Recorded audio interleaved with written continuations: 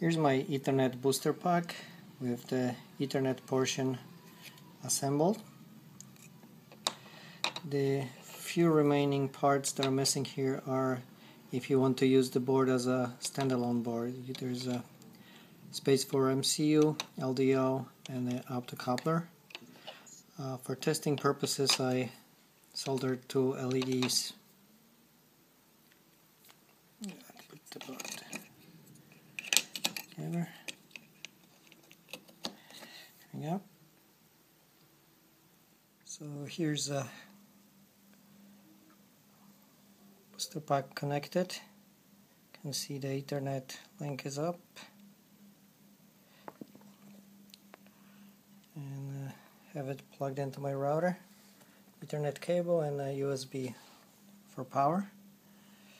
And here is the status. As you can see, the LED is on, so you're gonna turn it off, and you do that by issuing commands, and basically the commands you issue is as a parameters on the URL.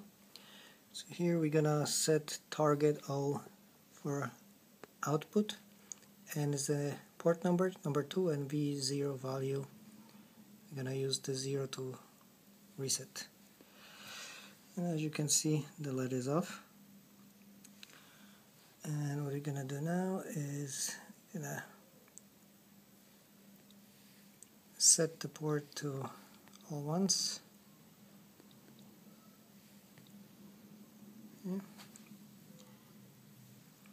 Yeah, the only one is on. I think I know what's going on. I think we did forget to set the direction, right? So let's see what is it at right now.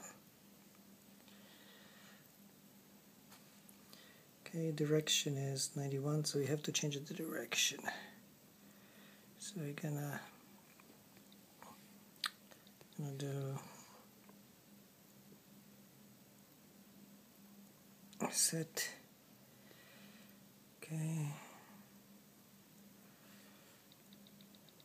target is D for direction. Okay, port number 2, and I'm gonna set it to all ones. Okay, and now we can set the output to all ones. Oh, okay. And as you can see, both lights are on. So this is pretty much how we can control anything that's connected to the LaunchPad over the network.